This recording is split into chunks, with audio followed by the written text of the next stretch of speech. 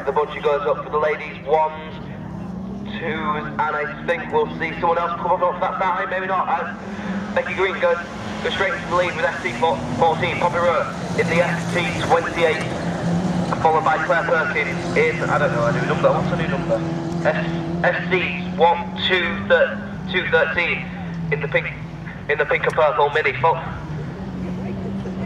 And then Becky come round to take past the Star Marshals, followed by Poppy Rowe. Claire Beanham took by the ST474.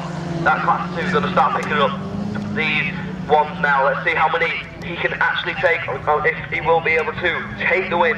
As he tries to go around Poppy around the outside, can he make the move stick as he goes down into this bottom corner?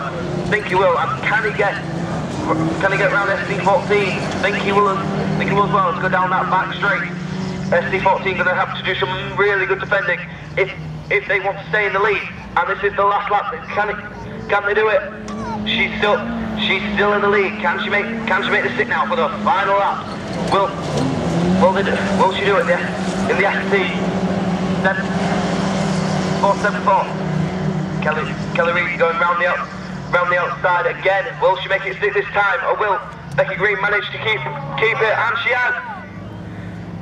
Becky in the SC114 takes the win, followed by Poppy Rowe in the ST28, followed by Kelly Reid in the